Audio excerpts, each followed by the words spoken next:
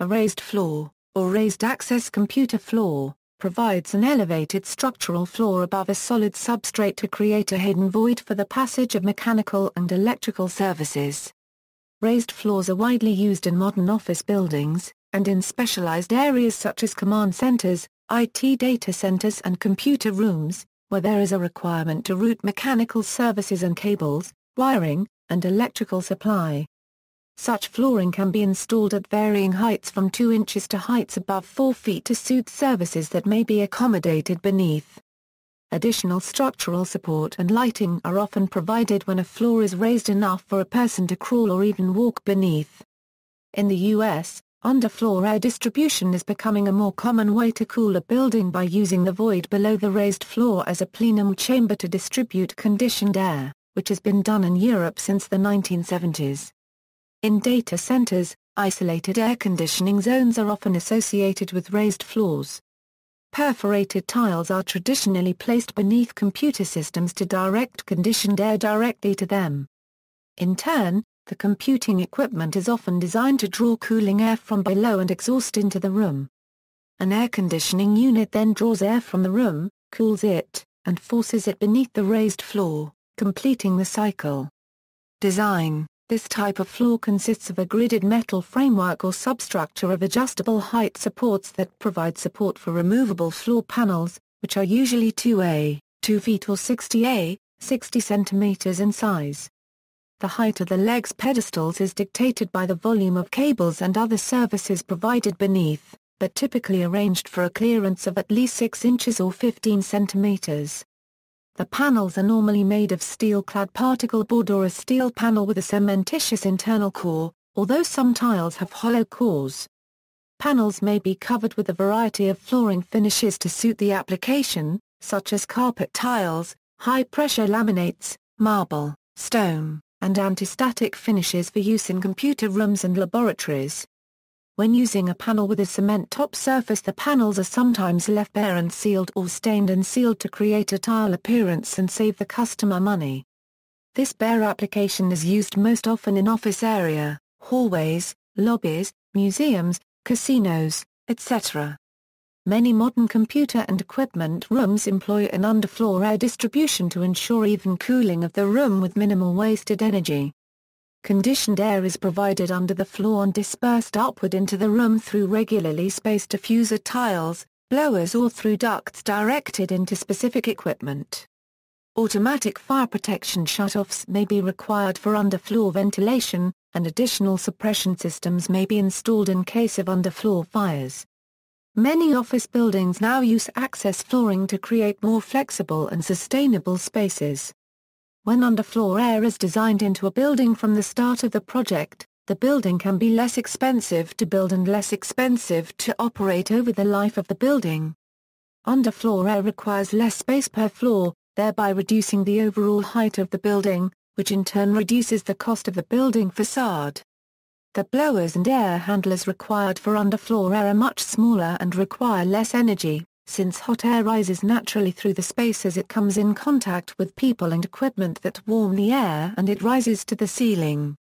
Additionally, when buildings are designed to combine modular electrical, modular walls, and access floor, the space within the building can be reconfigured in a few hours, as compared to historical means of demolishing walls and drilling holes in the floor to route electrical and other services. As more companies construct or renovate buildings to meet LEED, underfloor air and access floor usage will continue to grow. The USGBC states that approximately 25% of all new buildings are built to meet the LEED requirements today. Because the flooring tiles are rarely removed once equipment has been installed, the space below them is seldom cleaned, and fluff and other debris settles, making working on cabling underneath the flooring a dirty job. Smoke detectors under the raised floor can be triggered by workers disturbing the dust, resulting in false alarms. Panel lifter. To remove panels, a tool with a suction cup on the end is used. A hook and loop lifter may be used on carpeted panels. Structural problems. Structural problems, such as rocking panels and gaps between panels, can cause significant damage to equipment and injury to personnel. Regular inspections for the structural integrity of a raised floor system can help to identify and mitigate problems. Equipment and floor damage can happen when using flooring that does not meet load demands. Load ratings range from £1,000 to £25,000.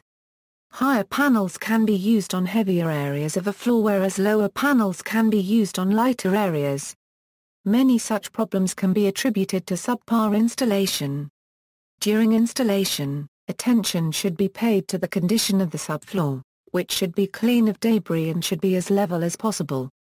The walls surrounding the raised floor should be as square as possible to minimize the need for cutting raised floor panels and to minimize rocking panels and gaps. Cooling load implications. The installation of a raised floor system can change the thermal behavior of the building by reducing the interaction between the heat gains and the thermally massive concrete slab. The raised floor serves as a separation between the room and the slab. Energy simulations of an office building located in San Francisco showed that the mere presence of the raised floor affects the zone cooling load profile and tends to increase the peak cooling load. When carpeting is present, the negative impact of the raised floor on zone peak cooling load may be reduced. Telecommunications data center applications. Raised floors available for general-purpose use typically do not address the special requirements needed for telecommunications applications. The general types of raised floors in telecommunications data centers include stringerless, stringered, and structural platforms, and truss assemblies. Stringerless raised floors are an array of pedestals that provide the necessary height for routing cables and also serve to support each corner of the floor panels. Stringered raised floors are a vertical array of steel pedestal assemblies uniformly spaced on 2-foot centers and mechanically fastened to the concrete floor.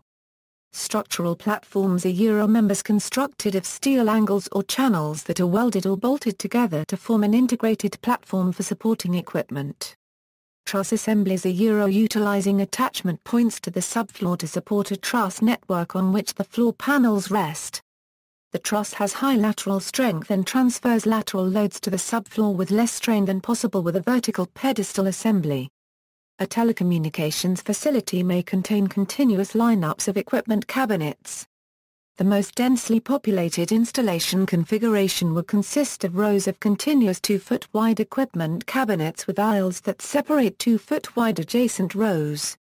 This lineup configuration is considered to be the most densely populated in terms of square foot area and, therefore, the largest floor load anticipated for a raised floor system. Considering prorated aisle space, a single equipment cabinet will then occupy an 8-square-foot floor area. The data center can be located in remote locations, and is subject to physical and electrical stresses from sources such as fires and from electrical faults. The environment drives the installation methods for raised floors, including site preparation, cable and cable racking, bonding and grounding, and fire resistance. The actual installation should be in accordance with the customary unregistered trademark S practices. See also, room air distribution, suspended ceiling, underfloor air distribution. References